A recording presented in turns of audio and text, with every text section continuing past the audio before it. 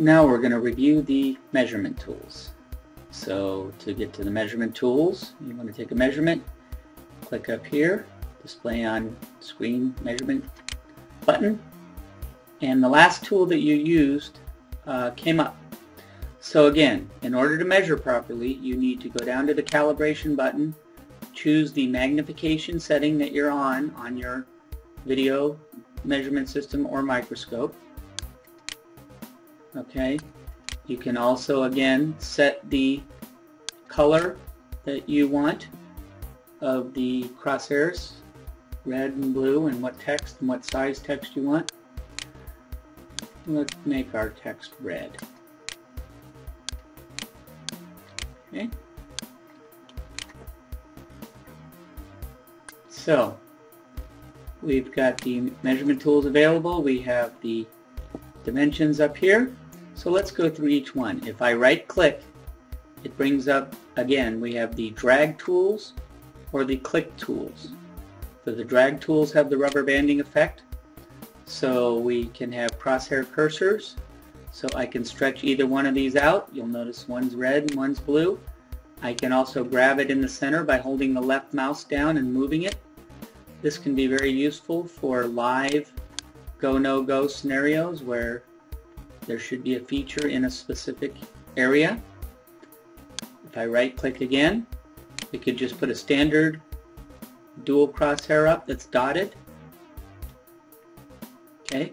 If you want a single crosshair, you would do a pixel value crosshair, and that allows you to set a crosshair in the middle or at any location that you want. And if you had a stage-based system, you could move the part underneath that crosshair or use that crosshair to do a digital readout measurement. If we wanted to do a drag tool line, say from this feature over to this feature, you just hold the left mouse down, and when you're done, you let the left mouse up, and it will put that line there. If you want to keep that line on the image or print this dimension, you right click and you come down to screen print measurement. You will notice that it'll put that dimension, that length measurement right there, and basically it puts it in the same location as where you hold the mouse and pull up the menu. So that will leave that dimension on the screen.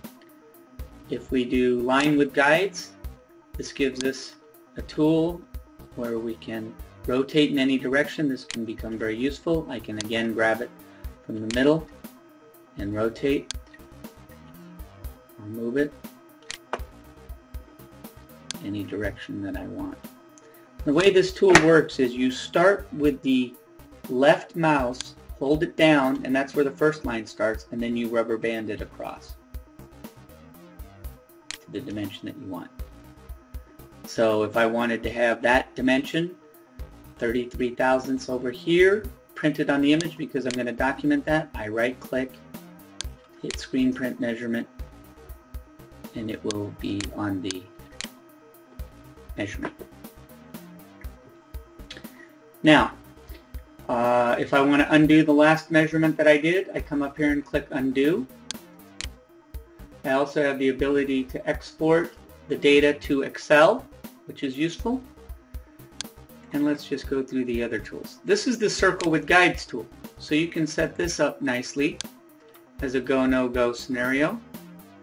You can set up an inner or an outer diameter with tolerancing, or you could measure that circle or see how well that's positioned. You could set up a number of those if those features should be at those locations. Then there's the angle tool. So if I want to know the angle of this particular line, I hold the left mouse down, come across, let it up, and it will extend out to the angle that I want it to be. Here's the angle, 89 degrees.